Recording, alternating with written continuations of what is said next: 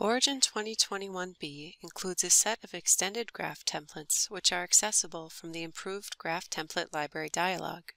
This video will demonstrate how to use the template library. When you open the template library, there are checkboxes and category drop-down lists to filter templates. You can see Origin offers many extended graph templates in 2021b.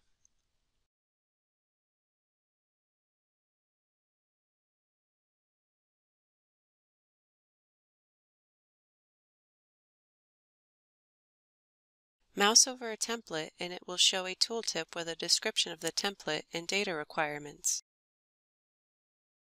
Some users may prefer to use List View to see templates. The tooltip also shows when you mouse over the template in this mode.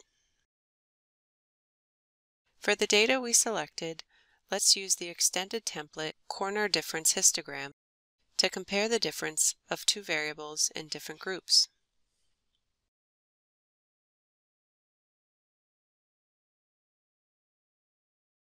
Once you have used a template, it will show in the plot menu under Recently Used. If you want it to show under My Templates, you can control this from the Template Library dialog. Check the Show in Menu checkbox under List View.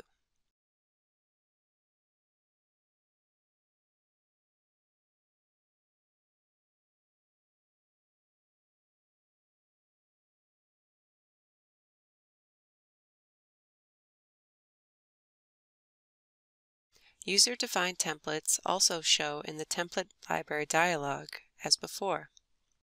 You can click to edit the description or name.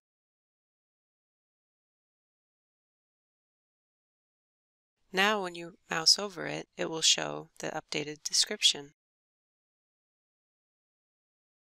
If you find many extended templates are not related to your work, you can choose Manage mode and hide those templates in the Template Library dialog.